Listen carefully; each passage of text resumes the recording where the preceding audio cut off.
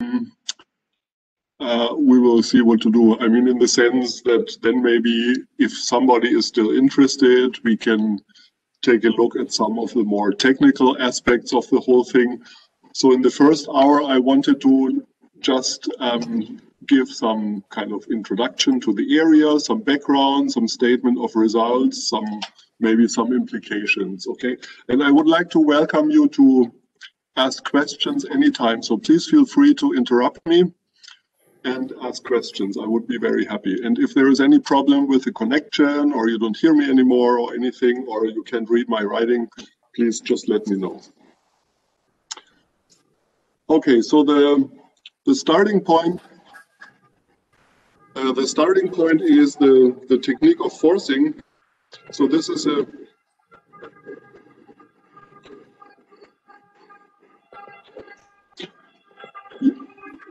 there is some very weird background noise. I don't know. Maybe do you also hear it, or? I guess it's my fault because I had the audio activated. Now I turn it. Don't worry. Yeah. Okay. Okay. So now I don't hear and see anybody anymore. So I'm lonely in my room and I talk to this machine. Okay, good. So we start with the technique of forcing. So this is a talk in set theory. Forcing is one of the key techniques in set theory. It's a technique for producing out of given models of set theory, new models of set theory. So you fix a partial order in your given model of set theory. You pick a generic filter for it. Then you make sense of the forcing extension by adjoining this generic filter to your ground model, and this gives a new model. So this is a very broad technique, which a variety of applications often used to show independence in set theory and other things, which was invented by or isolated by Paul Cohn in the 60s. Okay, so this is one of the, if not the key technique in set theory. And I just mentioned independence proof, so it can be used to show that certain statements are independent, for instance. And then the question is, how universal is this method, right? You know, can you show everything which is independent? Can you show that by forcing? How universal is the method? Or are there restrictions? Under which hypotheses are which restrictions? So this is kind of our starting point, but I will get to the more technical things in a little while. Okay, so let's start with the following question: which consistent statements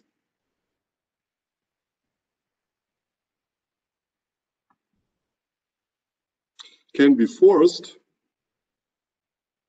So what do I mean by a consistent statement? So we are doing set theory here.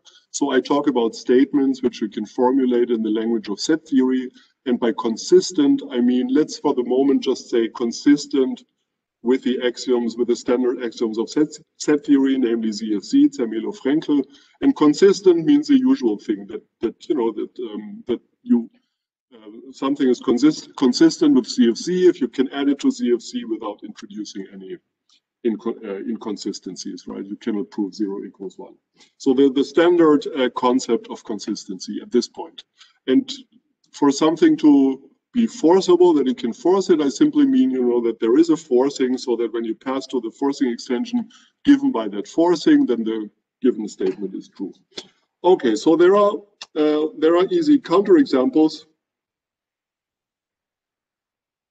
in the sense that there are examples of statements which are consistent, but they cannot be forced. For instance, the negation of the consistency of ZFZ. That's a nice exercise. So with ZFZ, the consistency of the non-consistency of the ZFZ is consistent, right? Assuming, of course, that ZFZ is consistent.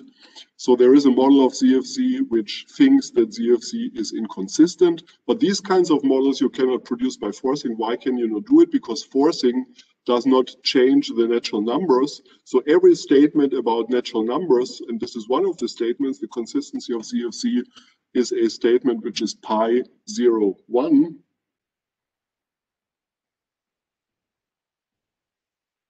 So it's a statement of the form for all natural numbers, blah, blah, blah. So the whole statement is sigma 0, 1. So these kinds of statements which only talk about natural numbers, they cannot be changed by forcing. Okay, so any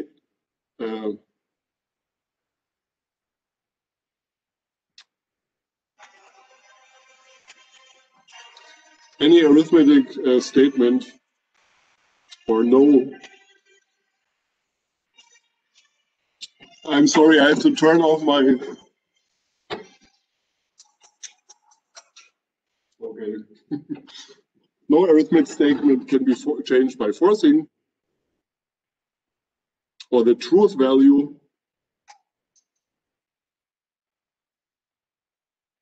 of no arithmetic statement can be changed by forcing. Okay, what about more complicated statements, right? So what is the next, what are the more, what are statements of the next complexity beyond arithmetic statements where you talk about natural numbers?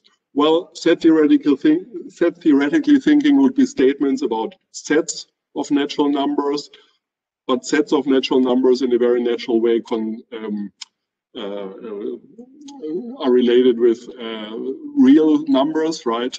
So statement about real numbers. So what about statement?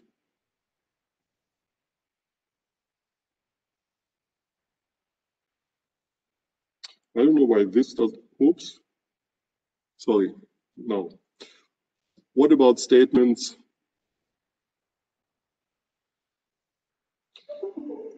about real numbers? Well, here it depends a little bit. You know, we still ask the question, can you change a statement about real numbers by forcing? Well, it depends a little bit. Okay, as far as the method of forcing goes, you can change the theory of real numbers in general, but still, even if you are in situations where that can be done, then forcing is not the only technique which comes into play. There is another technique, namely a constructibility theory, which you sometimes need. For instance, to give you an example, the statement that there is a delta 1, 2 well order of the reals, a very simple the well order of the reals, this is a statement about real numbers. It can be phrased as a statement about real numbers. But this statement cannot simply be forced. It is consistent with CFC, but you cannot start with a given model of set theory, do some nice forcing, and then arrive at a delta 1, 2 well order of the reals. In contrast, you need the theory of constructibility to construct a model. Or you can also construct models with more complicated but still projective well order of the reals, but forcing is not the right technique. And it comes even worse, namely, let's write that down, in the presence of large cardinals, you cannot change the theory, the projective theory at all. So in the presence of large cardinals,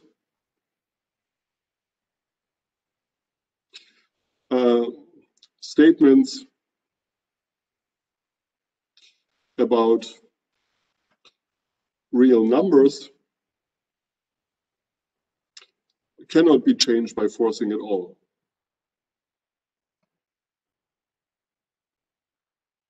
So more precisely what I mean by that, if you start out with a model of set theory which is which satisfies strong enough large cardinal hypothesis, then no forcing whatsoever will change the theory of the real numbers. Okay. So let's move on to even more complicated statements, right? So we had the natural numbers, statement about natural numbers. We had the real numbers. Well, the real numbers, if you think set theoretical, what does it correspond to? Every real number is countable. And so the set of real numbers corresponds to the set of all sets which are hereditarily countable. Usually we write that as HC, or we write it as H sub omega 1. So this is all the sets which are hereditarily of size less than omega 1. And up here, these things would correspond to the natural numbers would correspond to sets which are hereditarily finite. So this is H sub omega. So the next thing would be H sub omega 2. well, there is no other notation. So H omega 2 is the collection of all sets.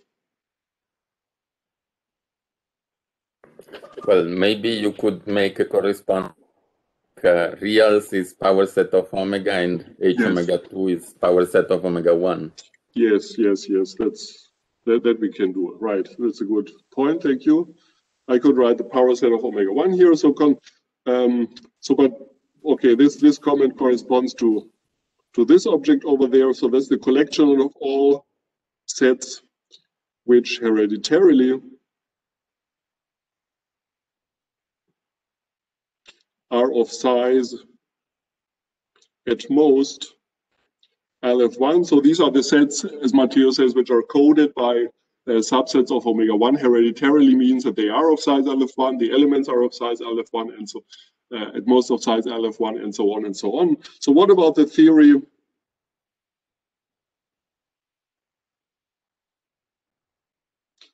of the collection of all those sets? Well, now it gets interesting.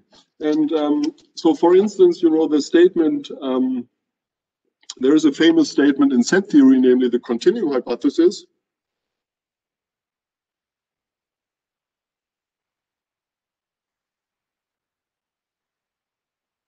Usually abbreviated by CH. This can easily be seen to be sigma 2 over H omega 2 as a statement. Sigma 2 over H omega 2. What you have to say is, you know, the continuum hypothesis is true if and only if there is an enumeration of the reals in order type omega 1. So there is this enumeration, and then you have to say, well, and every real shows up in this enumeration. So this is where the second, the quantifier nesting comes in. So it's a sigma, it's of the form, there is something so that for all, blah, blah, blah. Okay, so this is, but in any event, it's a statement about this structure. So this structure here, H omega 2, answers the continuum hypothesis. Okay. The other new feature is that the axiom of choice comes in at this level. Namely, for instance, there is an interesting not only the question whether there is a well order of the reals, there is another very interesting combinatorial object which can be defined over H omega 2, namely the non-stationary ideal.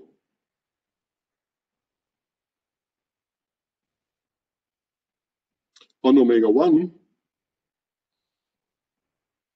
may be defined over H omega 2. So we like talking about the non-stationary ideal. It has a dual, namely the club filter. If you prefer thinking of the club filter, it's kind of the same thing. So a subset of omega 1 is club, you know, if it's closed and unbounded, and a subset is stationary if it meets every club. So a non-stationary set is one which avoids every club. So the non-stationary ideal can certainly be is certainly pi 1 over H omega 2.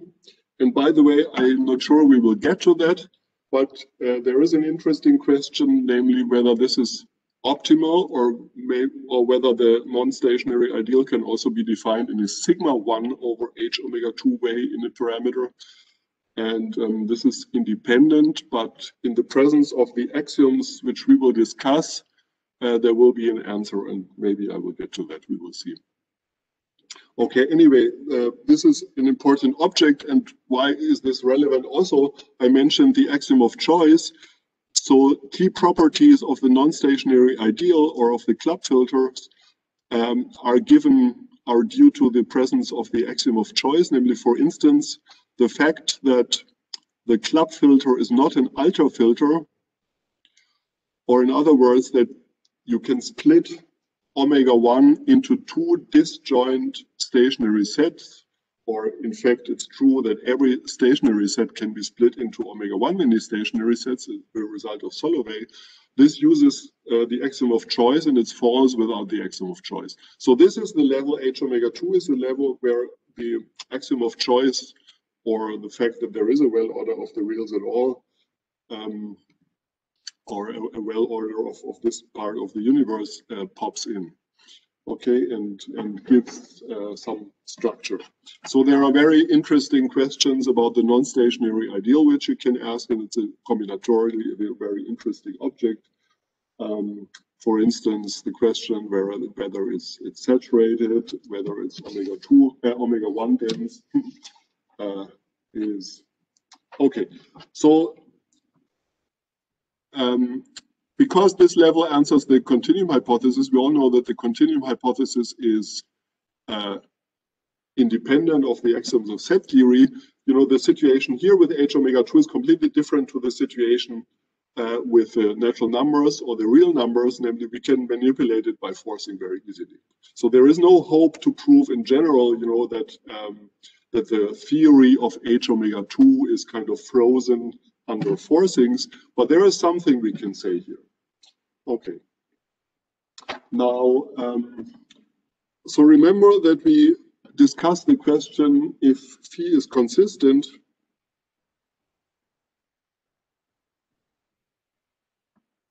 then phi can be forced, right? I started out with trying to address the question, is the method of forcing kind of universal? So if we want to give some kind of positive answer to this sort of question, then we will have to restrict, we will need a stronger, you know, we saw that not everything that's consistent can be forced, trivially. So we need a stronger form of consistency if there is any hope of answering this question positively, but also,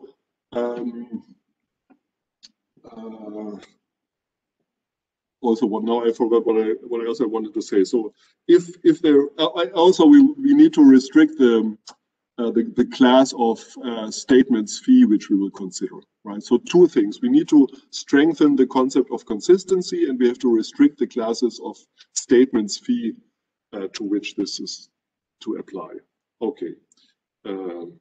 If there is any hope for a positive answer, we need to restrict, we need to strengthen the notion of consistency.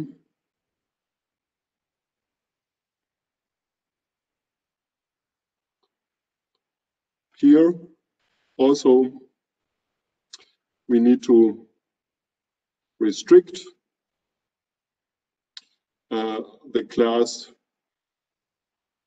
from which, the class of formulae from which phi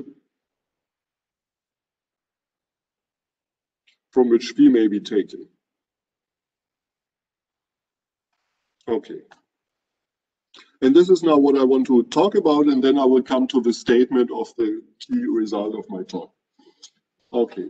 So the notion of we first have to strengthen the notion of consistency, and if you do that, there will be actually a positive answer. You know, eventually we will write down something so that this has a positive answer. In fact, you may even restrict the class of forcings which you are allowed to use. Okay, so as far as the strengthening of the notion of consistency goes, this leads to Hugh Woodin's notion of omega consistency.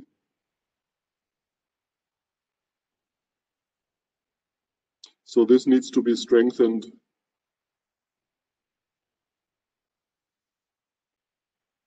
to omega consistency. And in fact, we will have to strengthen it even more to some extent in order to arrive at what the point I want to make in this talk. Okay, so what is omega consistency, right? I mean, consistency simply means that there is a model. Basically, what omega consistency is that you can demand that the models in question, which your opponent has to provide in order to show consistency, are not just models. Maybe you want them to be transitive, you know, we think set theoretically. Maybe you want them to contain certain large cardinals and so on, right? So something would be, you know, vaguely speaking, a statement is omega consistent if it's consistent with all large cardinals which you can imagine and which are consistent. So there is a way to make this precise. I want to very briefly talk about that, and then we move on. So let's, for the rest of my talk, let's assume some large cardinals.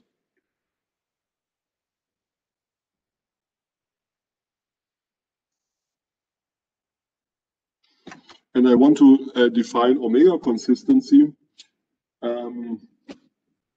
So we start out with a function from the reals to the reals, which is universally bare. So I want kind of a natural way of extending a given function to generic extensions. So I need to require something about a function. So let's start out with a function which is universally bare.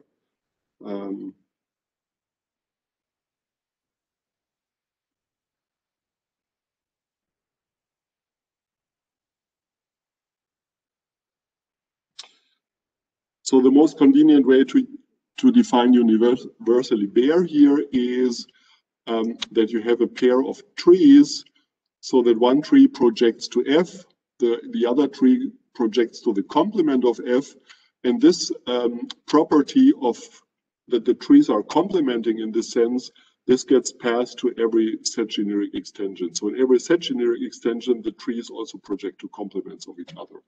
If that's true, then F in every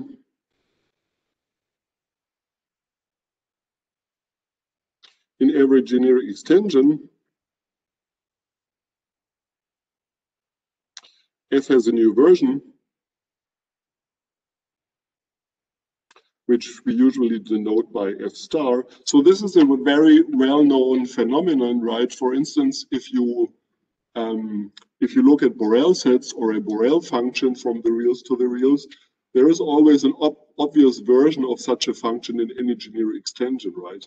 You don't take the function itself, but what you do is you kind of run the definition of the function in the generic extension, and that's your new version of the function, right?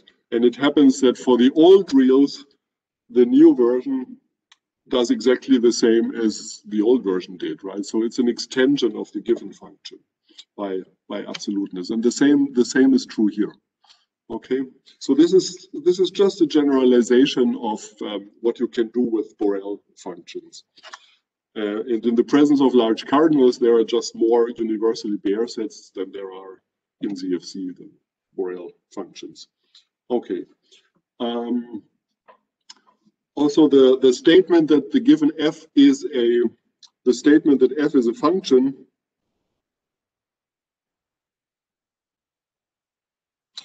this is pi 1, 2 in F.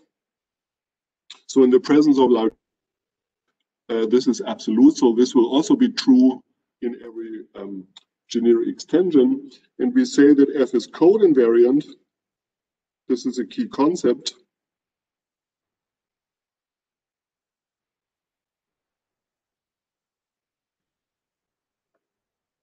F is code invariant if and only if, for all reals x and x prime. So here I'm talking about reals. If x and x prime code the same thing, so a real, you can take, we mentioned this very early in the beginning of this talk, that the reals can code elements of HC sets which are hereditarily countable. So if the two reals code the same thing,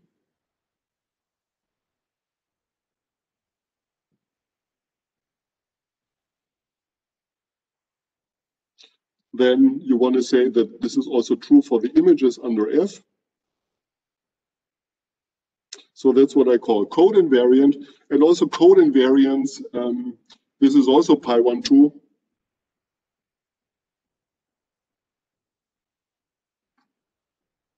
So it's also true in every set generic extension if it's true in the ground model. And then it happens, well, for one thing, we can extend F not, we can extend f to act on all the reals of every set generic extension of V, but now we can also have f induce a function, which we will also call f, which acts on all of V and in fact on all of on all the objects in any set generic extension of V, right? We may extend,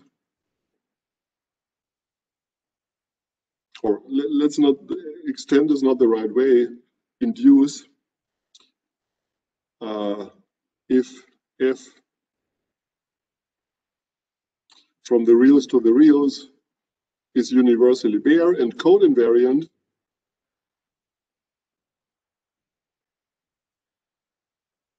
then f induces a canonical function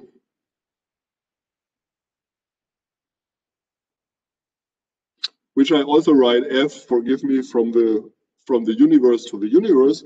So what you do is you take a set X from here,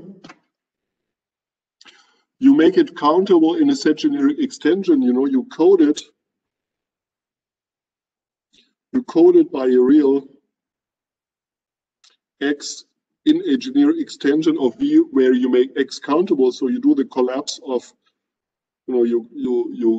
let me just write, you collapse X to omega. What I really mean is that you collapse the transitive closure of X to omega. Okay, so you code it by a real there. You apply the new version of f to x, and you uncode. Right, every real codes something, and this gives you a one. Yeah, was there? I have a silly question. Yes, of course. I don't remember this thing. If you have a universally bare function, you say you have this representation with a pair of trees that project to f and the complement, and then you define in the generic extension the function f star, right? But does this function f star depends on the pair of trees that you have, or whatever pair you take, you always get the same extension? Yes, you always get the same. So it's an easy, it's an exercise to show that f star is not sensitive to the choice of the pairs of extents. That can be done, yes. And also in a similar way, what I'm doing here now, I claim that this function f induces this new function f. You can, for one thing, you have to show that this is well defined, and also you have to show that it's independent of what you're doing there, right? I start out with a capital X. I want to assign a capital Y, but I'm doing all kinds of things which might make it not well defined, right? I code capital X by little x, and so on and so on. But actually, nothing depends on how exactly I do it. So the Y is uniquely given already by the X. And in fact, I can do that not only for V, I can also do this in any set generic extension of V, right? In fact. Do you automatically get that the extension you define of F maps V into V? So that if you take an element in V, you do this trick because you do you compute this extension in a generic extension. That's true. Yes, this is a mutual genericity argument, right? So you want to show that Y is actually in the ground model V, right? So you code capital X by a little x, which is in one extension, and by little x prime in a mutually generic extension. And they give an output. It gives the same output. Like by code invariance. Let's see. Sorry, right? If on the left-hand side you code capital X by little x and you code it by little x prime, right? You have these two values, right? So these things, they both code capital X. So these things over there, they both code something, and this something, what they code, I call it capital Y. But if X and X prime are taken from generic extensions which are mutually generic, then capital Y will be in the intersection, so it's in the ground model. I see. Okay. Right. So it actually gives a function from V into V, and in fact you can do. It didn't matter at all that we started out by V. You can also take a capital X from your favorite set generic extension of V. Right. In fact. we get f from any set generic extension of V to that set generic extension for all P. Okay, so this is a little bit of stuff. So what we want to say is, by way of definition, a statement phi is called omega consistent. Remember that we still, throughout my talk, let's say now, at least for these kinds of discussions, we assume that large cardinals exist. I'm not going to write it down that this is a prerequisite of this definition. It's called omega consistent.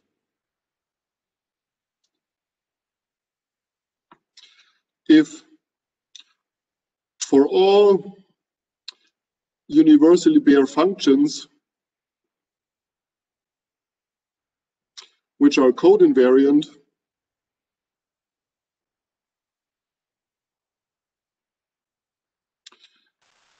there is an F closed model, which at this point you may take to be countable if you want. Let's say a model of, consistent, we want to say consistent with CFC, so M is a model of CFC plus phi. Okay, so what is an F closed model? Well, we said that such a function, it induces a function from V to V, right? And then for a model M to be closed under F, you just mean that that is closed under the induced function, right? So what is an example? I mean, an example, when we work in the presence of large cardinals, so one of the examples which in complexity are kind of intermediate are, you may take the function which codes the sharp function, right? Every real gets mapped to its sharp. So x gets mapped to x sharp. This is a function which can be in the presence of large cardinals, which is coded in that fashion by a universally bare function, which is code invariant. And then F closed simply means that the model M is truly closed under sharps. Okay, if you chase through all the definitions, this is what it means. So this is why I said in the beginning that basically what omega consistency means is that the model M can be required to be as closed under large cardinals as you want it, right? You give me a large cardinal concept, and then I have to give you a model of phi, which also satisfies this large cardinal concept. It's a little bit, technically, it's a little bit different. It's not only that M thinks there are large cardinals, it's that M is truly closed under the true large cardinals, for instance, under the sharps or more complicated operators. Okay? Okay, so this is what omega consistency means. Here when you say F closed, you mean F restriction to M? Yes, yes, yes, yes, yes, yes. So this simply means, I don't know what the arity of the function F is. Let's just say it's, yeah, I simply mean that, but the F here is not the original F, but the one which is induced, right? Maybe I should have given it a different name. F induces a canonical function. Let's call it F tilde. Okay. And then what I really mean is the F tilde here, right? So it acts on every element of M. It not only acts on the reals of M, it acts on all the elements of M, right? Okay. So there is something which you wouldn't call this is, by the way, it's just a different way to spell out omega consistency to how Woodin does it, but it's equivalent. So the omega conjecture says the following, that if phi is omega consistent, then phi may be forced. And I think you don't want to have that for all statements. This might be a little bit too much to ask for. So the phi here should be a sigma 2 statement. Sigma 2 is a local statement. The statement is sigma 2 if and only if it can be verified in a rank initial segment of the universe. You don't have to look at the entire universe. You can kind of verify it locally. Once it's true in a V alpha, it's just true. Okay. Okay, and now I want to I want to pass on now. This is something where we could talk about. I don't want to talk about the omega conjecture. The omega conjecture is still open.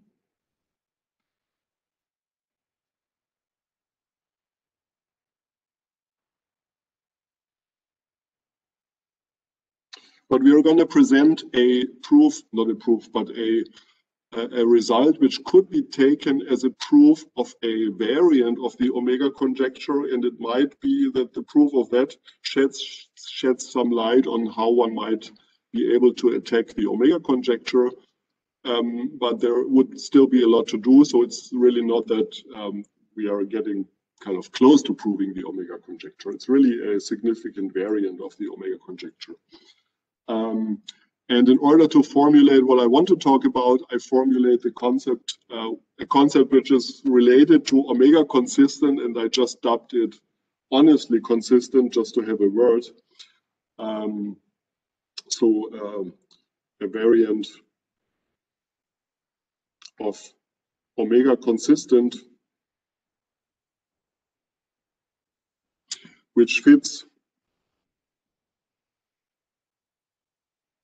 We are talking about forcing here, so which fits a more restricted class of forcings, namely forcings which preserve stationary sets, which fits the class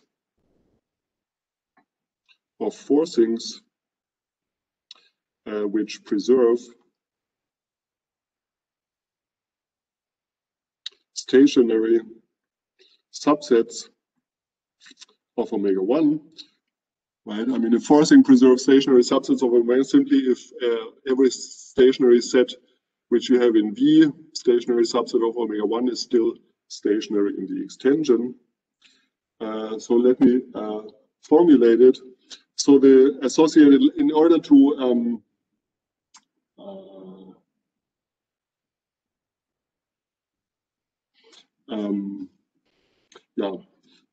so a statement phi, so here's just a definition.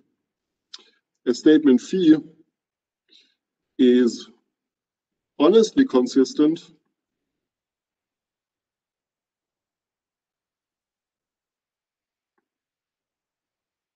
if, well, again, for all universally bare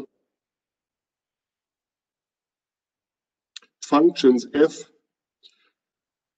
for which you can play the game which we did before, namely we have to assume it's code invariant.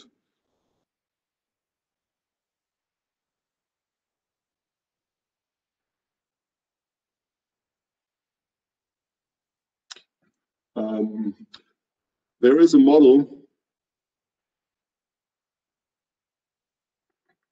Now, before we could restrict to countable models when we just defined omega consistency, and then the existence of a countable model which is closed under F and the rest is first order.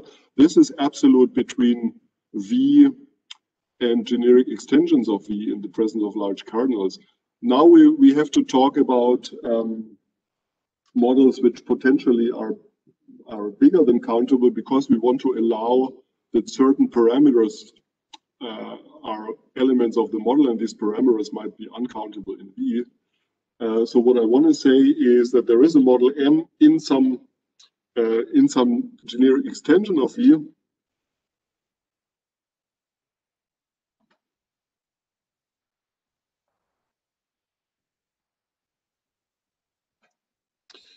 such that, okay, for one thing, M is F closed in the sense as we discussed it before. The power set of omega 1 of V is contained in M,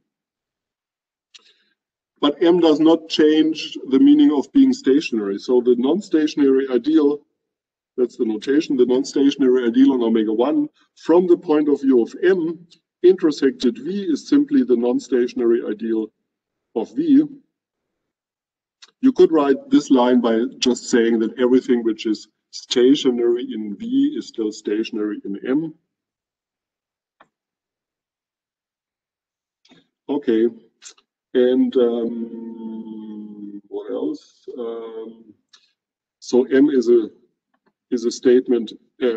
M is a model of ZFC plus phi. Okay, why do I want bigger models? I mean, the point is that I want to allow parameters. Okay, so A here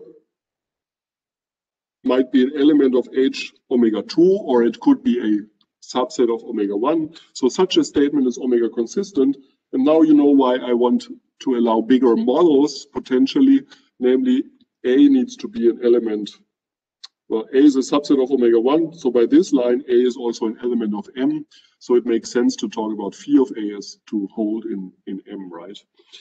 And okay, this phi comes from the language of set theory, but you can also allow a predicate. In this context, it's very natural to enlarge the language of set theory by equipping it with a predicate for the non-stationary ideal. So phi comes from the language of set theory. That's the language of set theory, but I also allow a predicate for the non-stationary ideal on omega 1. Okay. So now let me state the theorems which I want to present here. So this is let me just summarize where we are at this point. So the original question was which state, is forcing a universal method, and then we discussed, well, it's not really true, but maybe if we strengthen the concept of consistency, and we now did this by formulating omega consistency and honest consistency. Maybe if we strengthen the notion of consistency and also restrict the class of statements where the phi is allowed to come from, maybe then we can prove that if something is consistent. And now here is the version of that.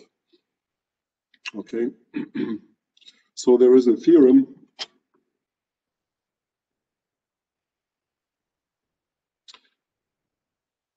which I proved with David Astro. So again, we have to assume that large cardinals exist. This is the hypothesis. If you're curious, certainly a proper class of Udine cardinals would be more than enough. In fact, if I'm not mistaken, the fact that the universe is closed under the M1 sharp operator would be also enough. But let's say, e.g., there is a proper class of Udine cardinals.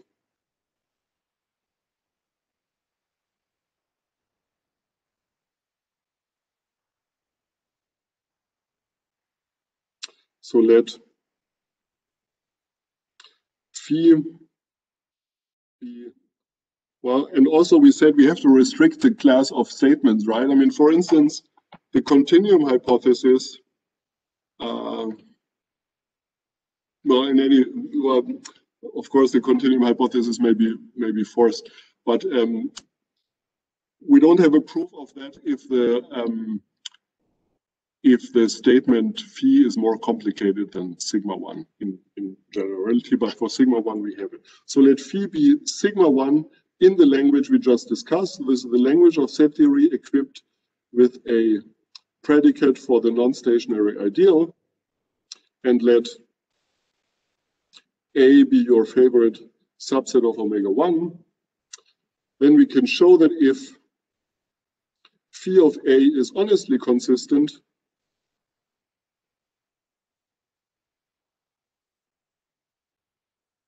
then not only can it be forced, but it can actually be forced.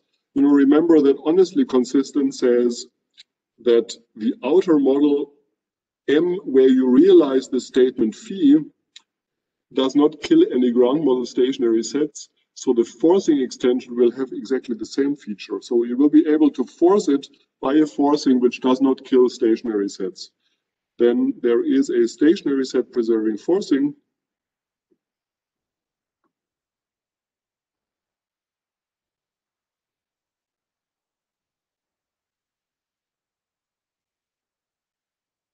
such that P forces the statement. Okay. Okay. So let me summarize, or let me. There is another way you can phrase, or there is a corollary to this statement, and this is now linked to bounded forcing axioms and to forcing axioms. So let me formulate two statements.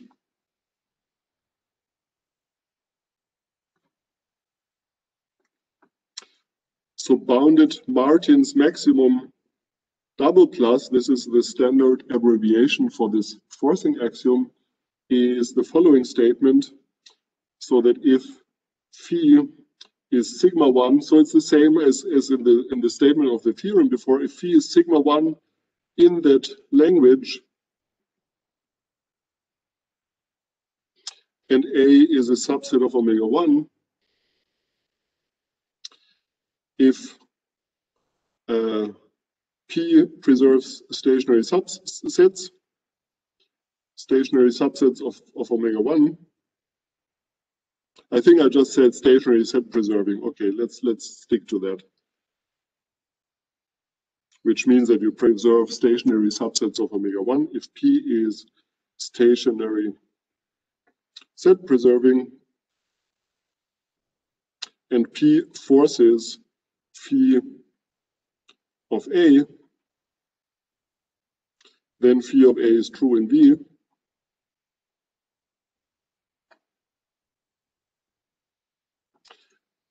There is a variant of that where you bring in the concept of honest consistency, and it is allegedly stronger, right? So BMM star plus plus is the same thing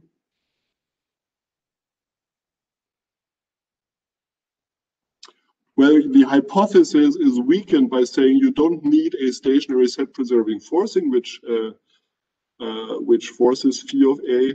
You only need that phi of A is consistent. So with P forces phi of A being replaced by the hypothesis that phi of A is honestly consistent.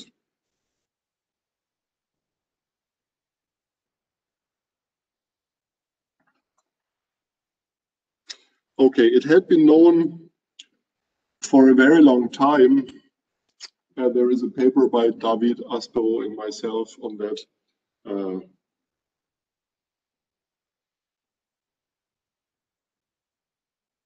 Oh, I see. Sorry, I have to formulate even stronger statements than this thing. There are variants of that, which maybe I don't have to actually write down. So let me. So you can also add another parameter in your statement phi. You know, here the parameter is just A, which is a subset of omega 1. You can also have a set of reals as a parameter, but then you need that this set of reals gets a new interpretation in the set generic extension, or so you need the reals to be universally bare. Yeah, exactly. As we discussed it for the functions capital F before, if you have a universally bare set of reals, then it has new versions in any set generic extension. So what you can do is in the formulation of BMM double plus or BMM star double plus, you can also allow another parameter, which is a universally bare set. And you can say, well, I only consider universally bare sets, let's say from L of R or from some other determinism model, and this gives a kind of parameterized version of these axioms. Okay, so for instance, so maybe you should, I think for some it could be helpful to outline that the weakening you are making between BMM plus plus and BMM star plus plus is that now in honestly consistent you allow any type of forcing. So maybe omega 1 is collapsed but you are taking a small structure which is not seeing that omega-1 is collapsed, and you are making phi of A true in that structure. Yes. In the formulation of honest consistency, it is true that formally we talk about generic extensions, but I never exactly know how to say it. It's just in order to make the statement precise, right? I mean, what I really mean by that is that somewhere there is such a model. Suppose V is an inner model of some outer model. I would be, if in the outer model you find a model M like that, then by absoluteness in the presence of large cardinals, in a forcing extension of V, you would find such a model. So it's not really something about forcing. Forcing in some sense doesn't play any role here, right? The only thing, I don't know how to really formulate it. I mean, how do I quantify over outer models of V? We know how to quantify over set theoretic, over generic extensions of V, but I don't know how to quantify over outer models. So this is why I formulated it that way.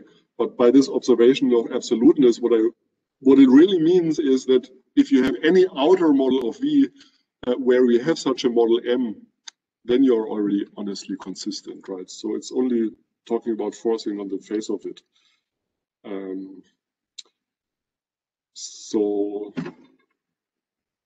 Okay, so I was trying to tell you that you can also parameterize these two things.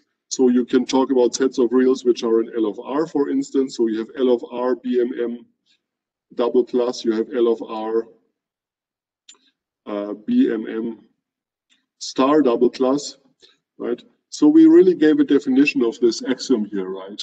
So this means that, this is the statement BMM star double plus, where you also allow a parameter being your favorite set of reals in L of R. Okay, now it was known, I don't know if this is a theorem. I think one direction here was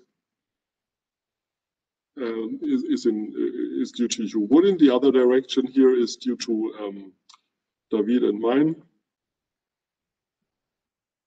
So again, this is in the presence of large cardinals.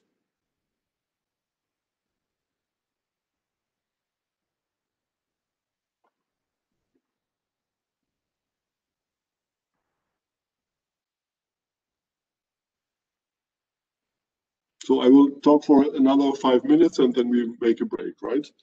So the following are equivalent.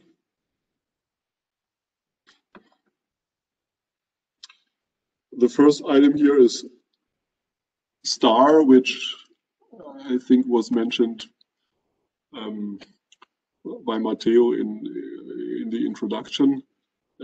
I don't define star, and the reason why I define star is that it's equivalent to L of R BMM star double plus.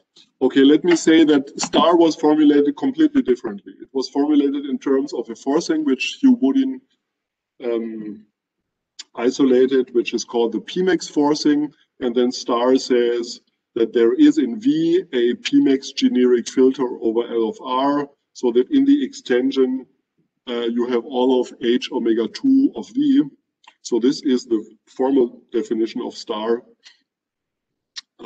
plus AD holds in L of R. In the presence of large cardinals, we have that anyway. And now we have a different formulation. We have a formulation which makes use of the concept of honest consistency. It says that if something is consistent in this very strong form, but it's weaker than forcing, and it's sigma 1, and you can it's consistent, then it's already true. So it's really a kind of a forcing axiom. Okay. Well, these two things were already known. Let's see. So I should say this is Woodin in the other direction. Oops.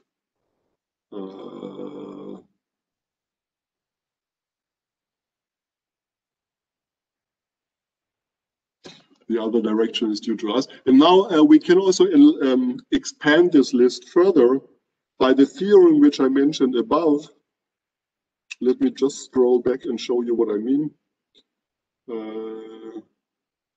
Here, right? By this theorem, that if something is honestly consistent, then you can actually force it for a sigma-1 statement. And this is actually also true if you allow a set of reals as a parameter, right? So this immediately gives you that these two things are equivalent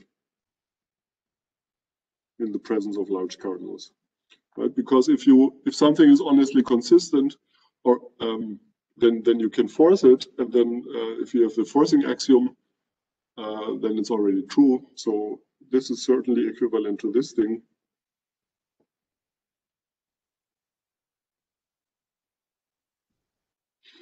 Okay, so one direction here is trivial. This direction is absolutely trivial.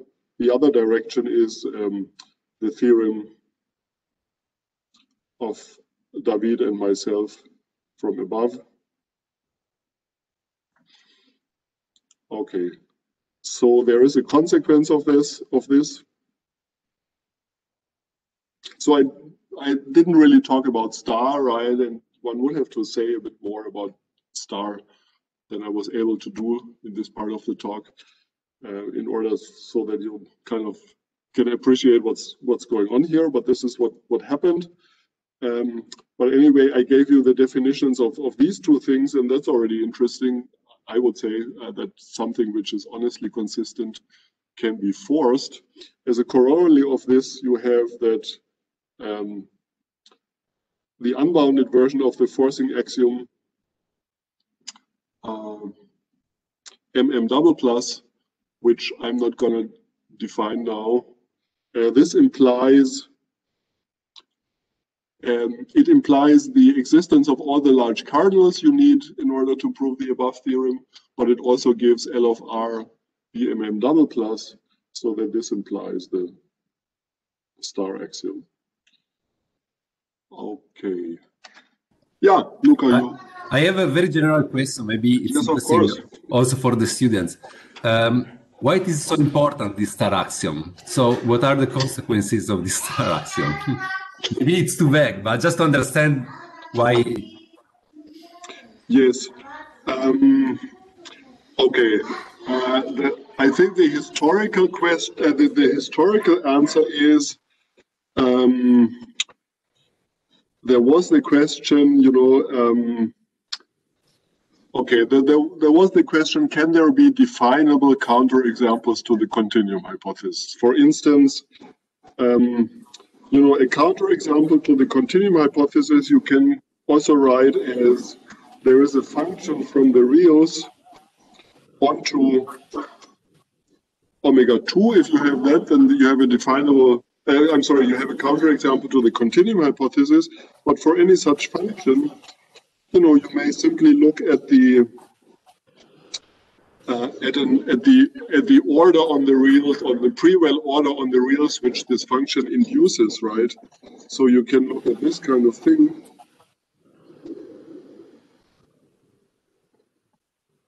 And then an effective counterexample to the continuum hypothesis, effective or definable counterexample to CH is an example is given by such an F, which is, well, definable. For instance, projective, right?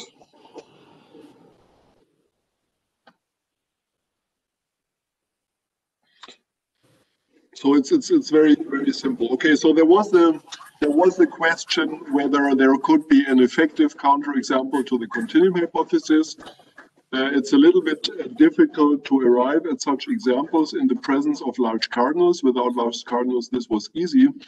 But then Steele and van Wessep showed that you can force over a strong determinacy model such a counterexample. And then Hugh Woodin later took their proof and turned it into an argument that actually over L of R, assuming determinacy, you can get such an effective counterexample. And then further refinements of this technique led to the formulation of the star axiom. I think this is what was historically going on. Okay, so this eventually led, I mentioned the Pmax forcing, which is relevant in order to formulate the star axiom. So this led Udine to formulate the Pmax forcing. By the way, do you also hear this background noise, or is there some? It was Matteo microphone. Now I just closed it. So you turned it off. Okay. How many kids do you have, Matteo? Anyway, so. It's your kids, Luca. It's not mine. Okay, no problem.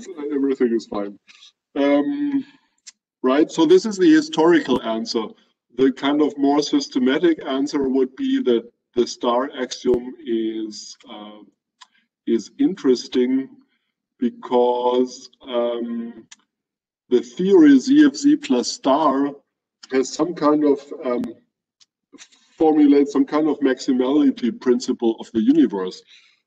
Well, you know, it is somewhat along these lines here, right? I mean, this is, but this is not how you usually formulate the maximality principle. I mean, this theorem, which I wrote down here, it tells you, it gives you some kind of maximality. It gives you some kind of saturation of V, right? Or it gives you that if you assume star, then V is kind of saturated. V is saturated with respect to sigma 1 truth about possible sigma 1 truths about parameters from H omega 2 and sets of reals. If something, a sigma 1 statement is honestly consistent, then it's already true. This is some kind of saturation of the universe, right? Usually you formulate it as this is how you would formulate it originally. There is something like called pi 2 maximality. So you consider, you say a theory is pi 2 maximal if whenever a pi 2 statement, pi 2 meaning here pi 2 over H omega 2, is consistent in a strong form with ZFC, everything in the presence of large cardinals, then it's already true in V. So this follows from star. This is just another way of spelling out this kind of phenomenon, which is also spelled out by this theorem, right? The saturation of V in the presence of star, the saturation of V under certain statements about H omega 2. And this is why, kind of philosophically, this is an appealing axiom. The forcing axioms also try to spell out maximality, right? I mean, it's the bounded Martin maximum, which is formulated here, spells out the same thing, but in an apparently weaker form. Namely, you talk about forcing here, whereas all these star things, they don't talk about forcing, they just talk about honest consistency. This is why star for a while looked superior to the forcing axioms, because you don't mention forcing there, you talk about consistency. Okay, so I hope this was some kind of answer. And also technically, this one thing was historical, the other thing was now philosophically, and also technically, it's a very nice theory. I mean, working under star, you have a big machinery of producing, of showing that things hold under star. You have variants of the Pmax forcing, which force variants of star, which can be used for all kinds of things. The common feature is always that you not force over models of ZFC, but you force over deterministic models. Okay, so yeah, I thought what I might do now is just talk about, I don't know, I don't want to talk for too long. Maybe move on to mentioning some questions about more complicated statements, and then we can open the discussion. I'm not going to start any kind of proof of this thing now. I think this wouldn't make much sense. So let's, as you know, in the beginning of my talk, we have statements about the natural numbers. We have statements about the real numbers. So these were the hereditarily finite sets. These are the hereditarily countable sets.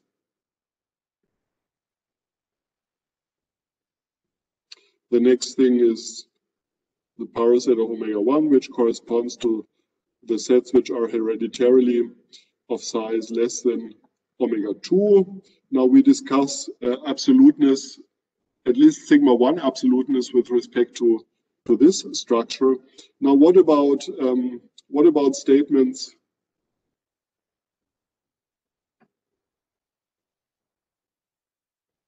which are even more complicated?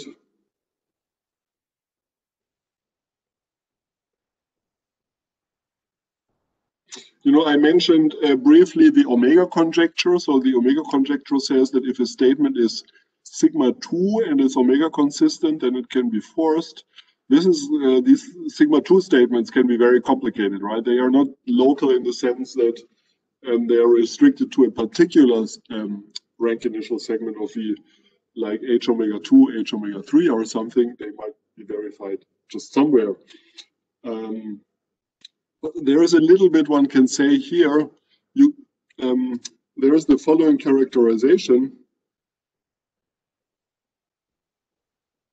And this now actually gives you, if you want, a definition of Martin's maximum, but it really just gives you a equivalence. The following are equivalent.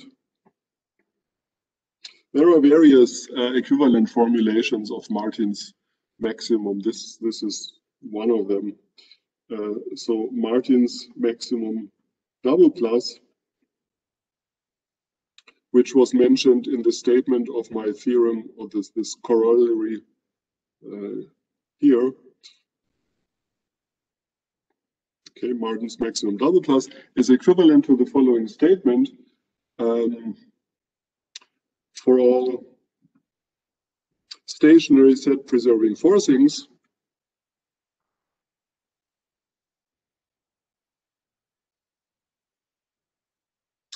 and for all models M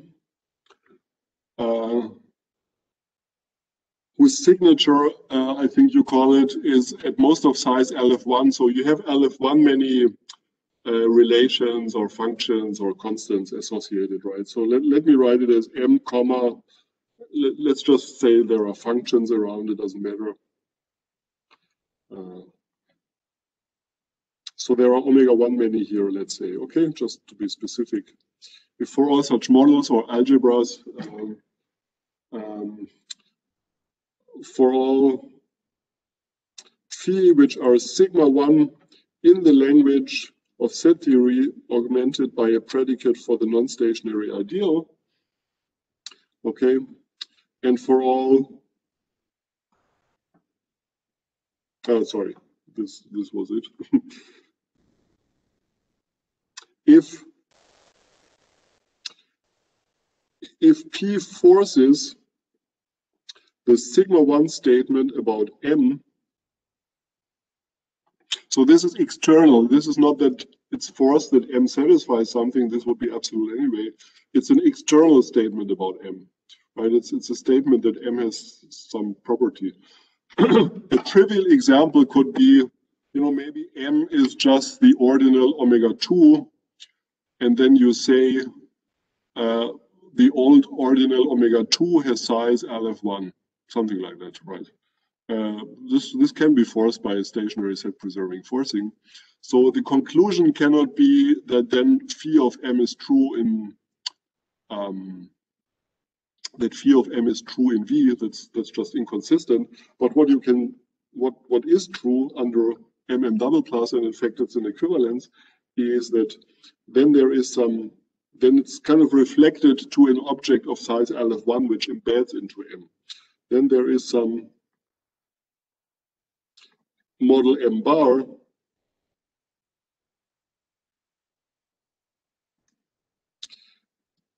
There is some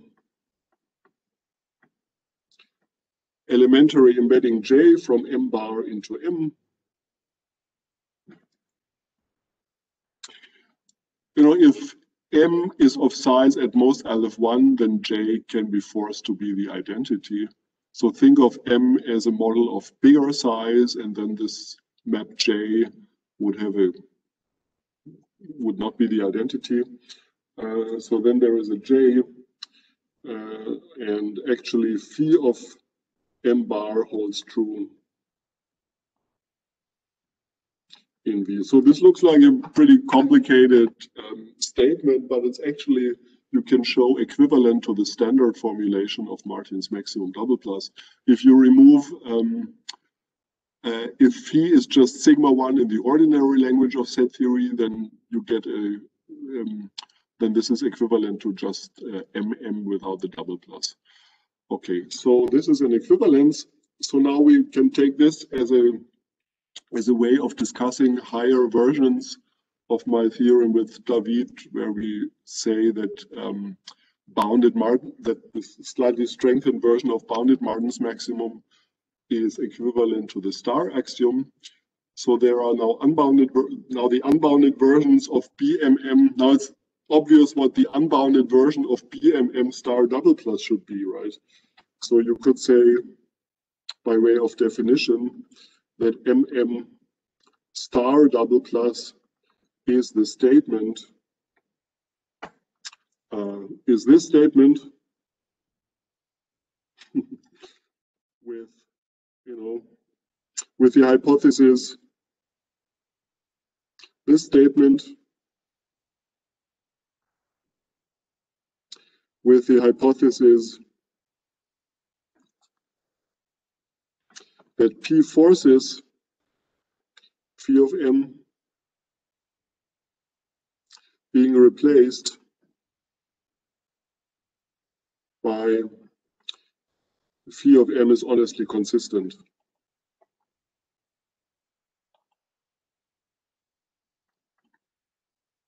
Now the parameter M here is no longer a subset of omega 1, so you have to adjust the definition of honestly consistent just a little bit. You know, before we said that the models verifying honest consistency, they should contain the power set of omega 1, and now you want to have it contain a larger rank initial segment of V, but that's very easy to do, and then you arrive at a reasonable notion of honest consistency, which, you know, and now the obvious question here is, I mean,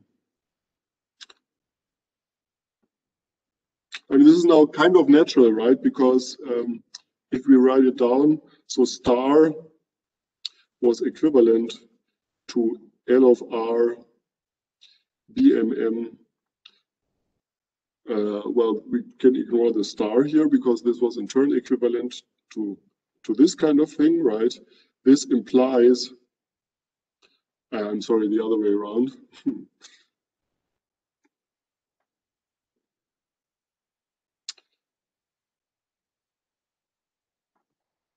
Right, this in turn is equivalent to L of R BMM star double plus, which again is implied by MM star double plus, which I think is not that trivial. There is a little wrinkle here.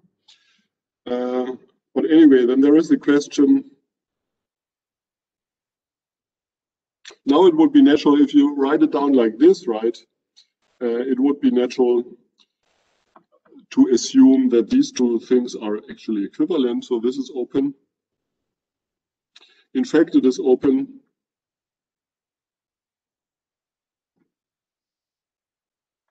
if MM star, the double plus, is consistent at all. It leads to the question whether this is consistent at all, leads to some very nice forcing questions. You know, there is this proof that star is equivalent to this version of BMM. So you would have to kind of generalize this argument in an interesting way. It's not known how to do that.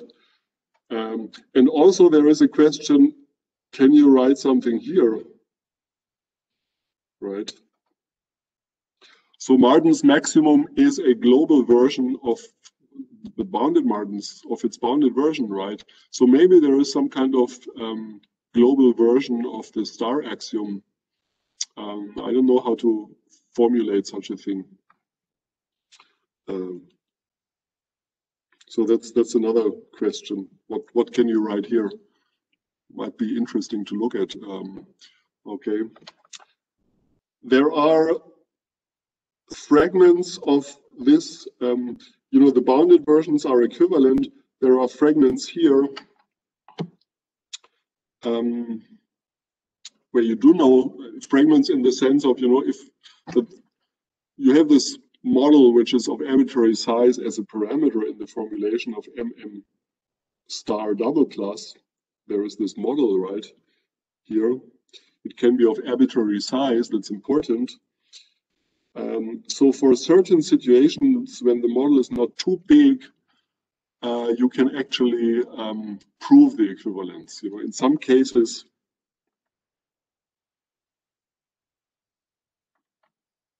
this equivalence is known to be true even when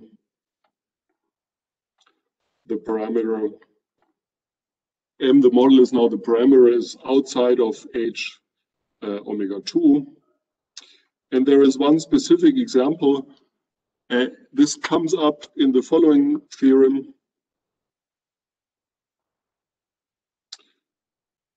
So this is with, so under Martin's maximum, I mentioned before this kind of nice question whether the non-stationary ideal on omega 1, you know, being non-stationary is a pi 1 statement, so can it also be sigma 1? So you can prove that it's not sigma 1 definable in any parameter A, which is a subset of omega 1 or an element of H omega 2. So a form of this equivalence here, which goes beyond the simple bounded version, comes into play when you prove this thing. Well, apparently it comes into play. Of course, I don't know, maybe you can avoid it, but this is the only way how I see it. So there are instances where you prove that. So this is kind of a question from generalized descriptive set theory. What is the complexity of the non-stationary ideal on omega 1 as a set from the point of view of descriptive set theory on omega 1 to omega 1 to the omega 1. So anyway, this is an open question, and there are other open questions in this area. But maybe what we could do now is I stop here, and if there are any questions, I would be happy to answer, or we can discuss a little bit, and Matteo can tell us how to do this formulation. Yeah, is that okay? Yes, sure. So thank you so much for the seminar. And thank you very much. Anyone has a question, then it's very welcome. Meanwhile, I can tell what is, so maybe another answer on why Pmax is important. So an equivalent formulation, which maybe Ralf said, but it's not transparent because he said many things about Pmax. It's that you can formulate Pmax as the statement that any pi 2 sentence which relativize, which can be forced to be true for H omega 2, it's really true in the models of H omega 2 you get from Pmax. So from this Udine axiom star. So this Udine axiom star amounts to say, is equivalent to say, if you can force a pi 2 sentence, then this relativizes to HLF2, so you can pi2 sentence true in some forcing extension in the omega 2 of some forcing extension, then actually this pi2 sentence is true in the H omega for the model of star.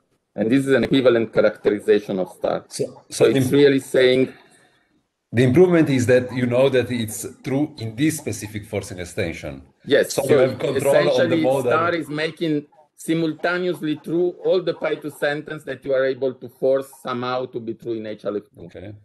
So there is a certain pi2 sentence for which you are able to find the forcing and find a generic extension by this forcing where H omega 2 models this pi2 sentence. Well, in the model of star, this pi2 sentence holds for the H omega 2 of the model of star. So essentially, it's making true simultaneously all the pi2 sentence which you can force.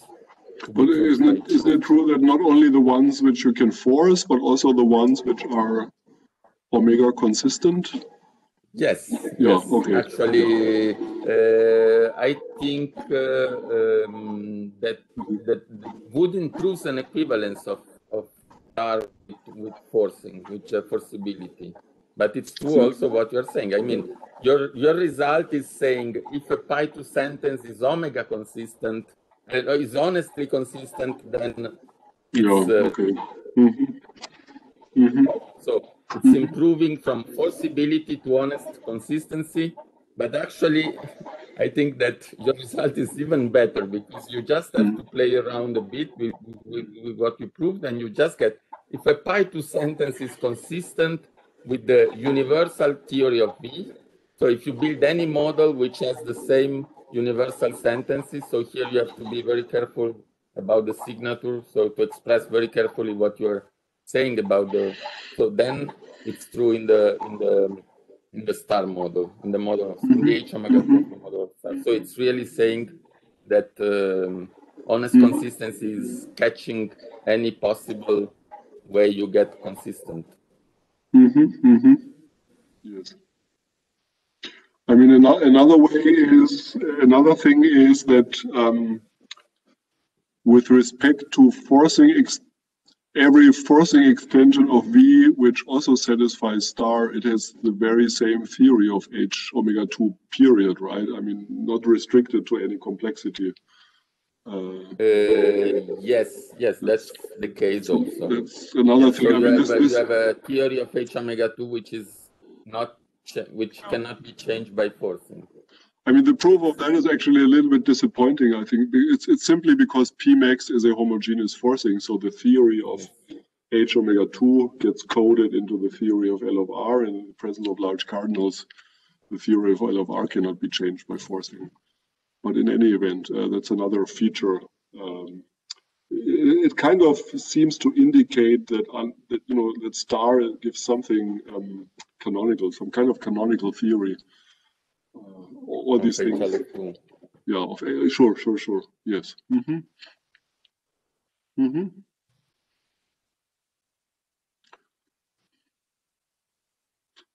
Yeah. May I ask another vague question on the future? Sure. You always restrict to sigma 1 sentences, right? If I correctly understood. But Yes. you aim at sigma 2, which would be the omega conjecture, right?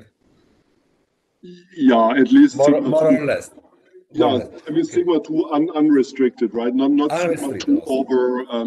Well, on the other hand, there wouldn't be a parameter, so I don't know. It's hard to say. Yeah. So the vague question is whether you have some hope to go beyond this sigma 1. I mean, formulate something which speaks about, I don't know, also pi 1 sentences, or would this change something? Would it be more difficult or impossible, maybe? I don't know. Yes. Of course, we thought about it. It's very challenging. You would kind of. It's so much easier to force a sigma 1 statement to forcing a sigma 2 statement. I mean, you don't have to care. I mean, when you want to force a sigma 1 statement, you only want to get this one witness, right? I mean, and then you don't have to care about the rest. I mean, there is this one witness, and okay. And sigma 2 is more delicate, right? You have to make sure, you want to force the existence of something so that it satisfies this pi1 statement, Then you force an add, and maybe accidentally a counterexample comes in, even though in the witness to honest consistency it wasn't there. How do you rule that out? So you have to kind of show that your model, which you get by forcing, kind of captures really the truth of this model from honest consistency in a much better way. It looks very difficult. I mean, it looks very difficult, but not impossible. I would say maybe it opened a door, as some people would say, but it's not that. It's not that you sit down and look one more time and then you have it. I mean, there is something to do. So, but for example, do you think that the Omega-Echern conjecture is true, or you have no definite opinion in this respect? I mean, if I had to decide on the spot, I would say there are chances that you can actually prove it. I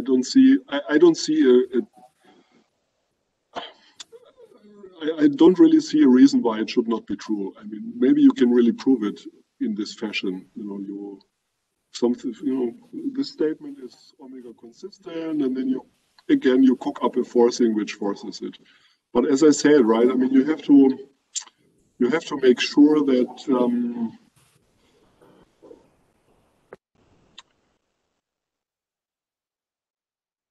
I mean, this fact that the forcing extension doesn't accidentally introduce counterexamples to this alleged pi1 statement, which is supposed to be true about your witness.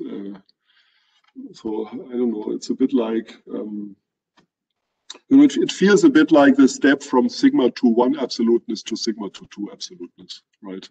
Sigma 2 1 absoluteness. Conditioned on CH with the theorem by Udine, and sigma 2 2 absoluteness conditioned on anything reasonable is still wide open. And it feels kind of the same thing, right? It's just one more quantifier, but it's also the step from sigma 1 to sigma 2.